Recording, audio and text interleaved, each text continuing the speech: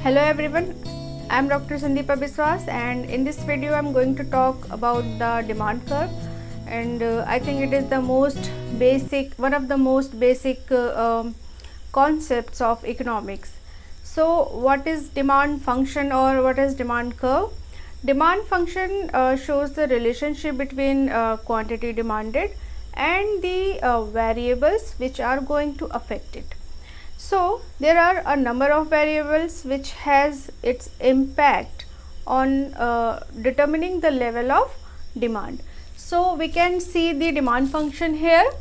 This is Qx is the quantity demanded, which is the function of price of x, price of y or the other goods, fashion, weather, population and income of the individual or who is going to make the demand for the commodity X.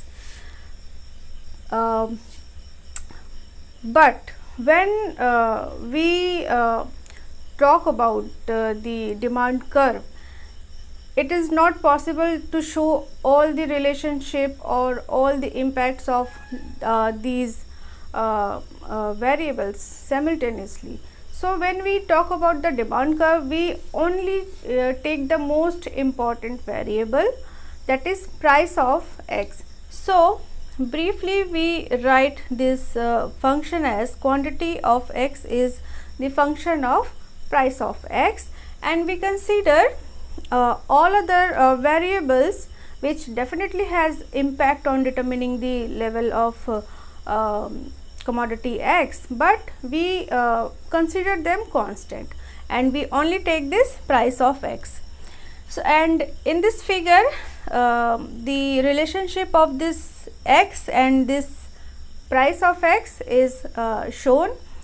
Here we see that this is a line and it is a negatively sloping line, which shows that the variables which we are going to talk have negative relationship, that one variable increases and the other variable will decrease. Like x axis, y axis is showing price of x, and the x axis is showing the quantity demanded of x.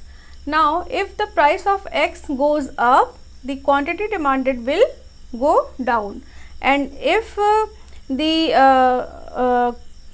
price of x comes down, the quantity demanded will increase. We can show, we can understand this or by this coordinates which we obtain here. Like at this point the x coordinate we get is 1 unit of x and the 50 units of price or the money. Likewise at different points we get different coordinates of the x and y. As the number of units increases, we will see that the amount of price per unit will decrease. So there is a inverse relationship, or there is a trade-off between quantity demanded and the its price. So it has a negative relationship. One more thing is that the demand curve will never touch any of the axis, because if the demand curve touches y axis, say at point A, it will show that the individual is having all his money in his pocket and he is not buying any of the commodity at all.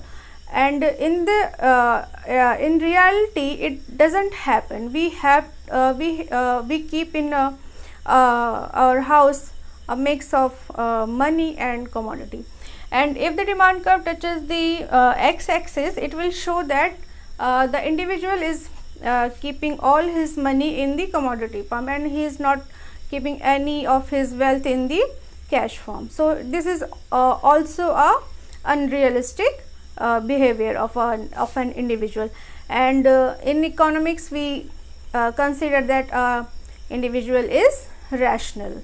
We don't talk about irrational person in economics. So we have seen that this is a linear function in this video. I am only talking about the linear function of the demand curve, because and it is a straight line. Inverse relationship and demand curve doesn't touch any of the axis.